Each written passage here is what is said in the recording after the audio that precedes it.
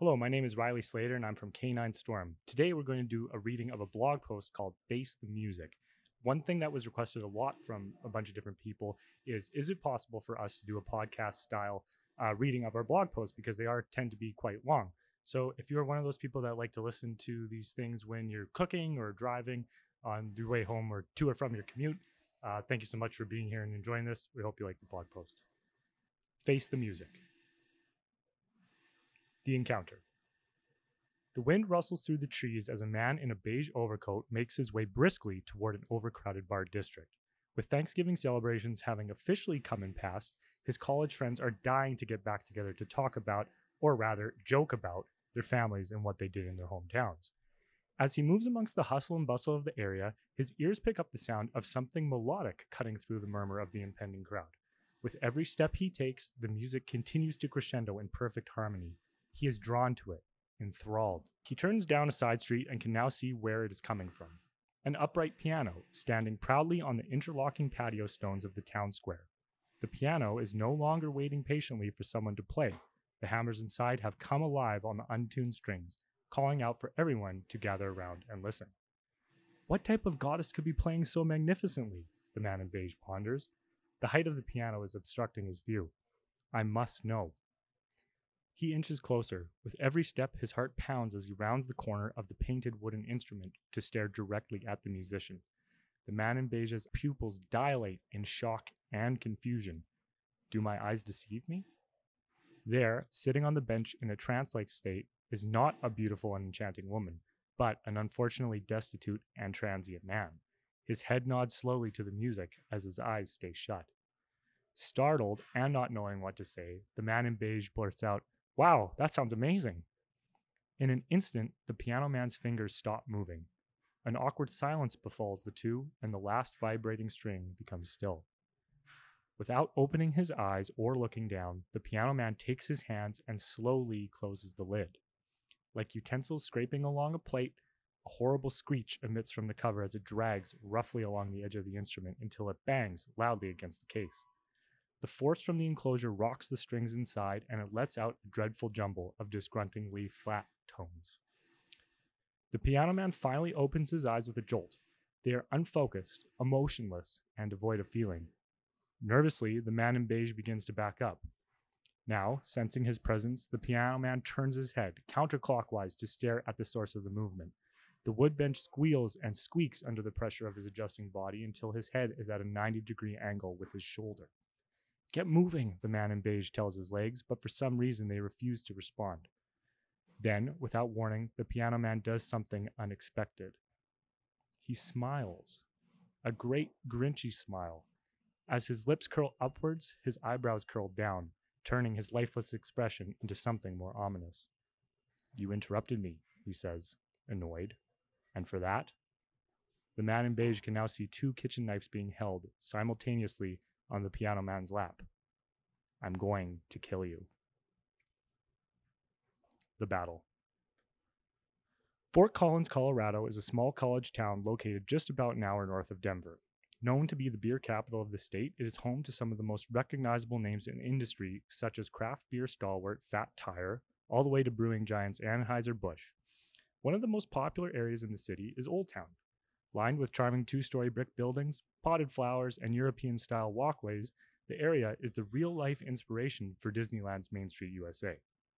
Officer Barish and PSD Inox are waiting patiently among Fort Collins Police Department's SWAT team. Inox is a classic black and tan German Shepherd.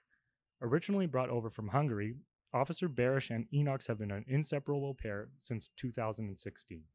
They rely on each other to keep each other safe, and the two are far more than just partners. Together, they are family. Earlier in the evening, a man playing an outdoor piano, one of the many set up around town designed to increase culture and community, was reported making death threats to civilians while brandishing not one, but two knives. Upon first contact, the Fort Collins SWAT team attempted to use less lethal force to subdue the man, but he fled the area and has now barricaded himself in a fire escape in the crowded bar district. Standing above the SWAT team, he has taken himself hostage with both knives, which are now firmly crisscrossed against his own throat. For 3 hours, the police have been trying everything in their power to get the piano man to come down safely from the fire escape, but nothing is working. Dealing with mentally unstable suspects is one of the hardest calls that a police officer can attend. The suspects are erratic, irrational, and completely unpredictable.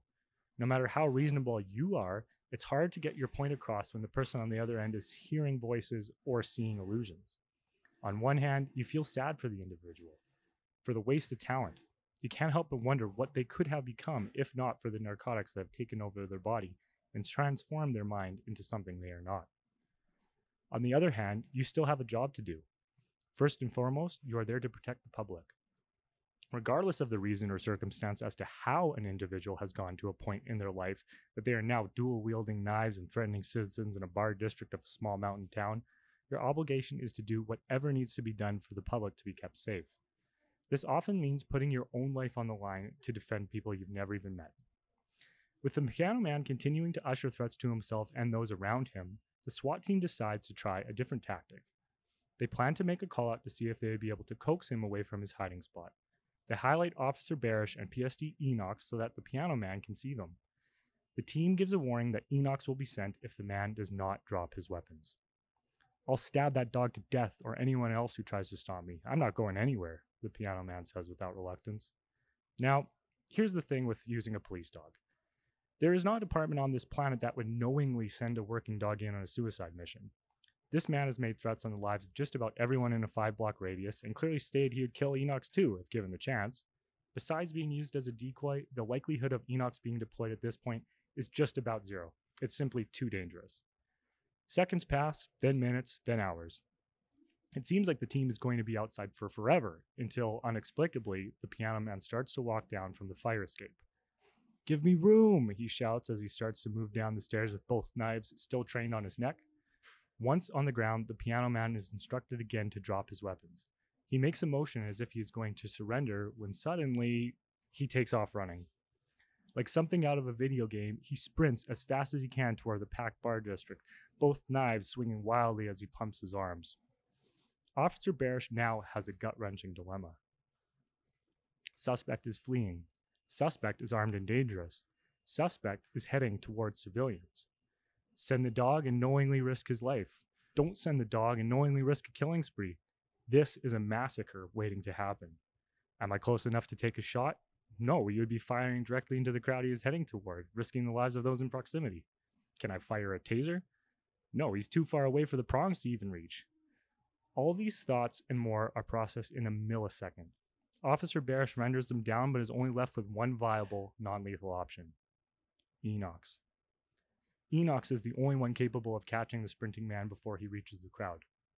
Inox is the only one with a chance of subduing him before it's too late. Inox looks up frantically at Officer Barish and then swiftly back at the fleeing suspect, begging to be sent. He knows exactly what he needs to do, and he knows it's all up to him now. Officer Barish gives one last look at Inox. Should he stay or should he go? There is no more time for deliberation. Without further delay, he makes his decision. "Take him!" As if watching a movie unfold in slow motion, a cloud of dust kicks up and Inox's paws turn over in rapid succession. He accelerates and his powerful legs give chase to the Piano Man, who is now only steps away from reaching the closest group of people. The gap closes in seconds.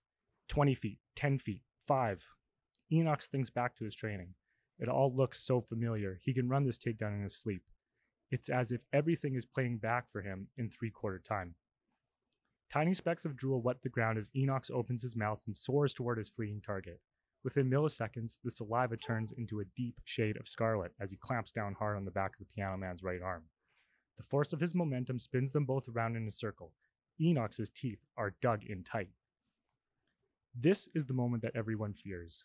The numbing caused by the mixture of drugs and alcohol in the Piano Man's system has significantly decreased the normal physiological response to pain. He continues to clutch the knife in his left hand, and without hesitation, he starts attacking Inox. Once, twice, 3 times, he stabs him repeatedly with no regard for the dog's life. Inox snarls and continues to battle, refusing to let go. Given the angle that he is holding on, all the Piano Man can do is aim for the largest target area that there is, Inox's body. He doesn't realize that Inox's patrol SWAT vest is there to meet the challenge.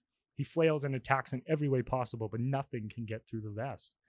Every extra second that Inox stays alive is another extra second that the officers have to chase down the suspect and react. The knife is raised one more time when, boom! With more force than a tackle from Von Miller, Officer Barish comes flying in and absolutely levels the piano man from behind.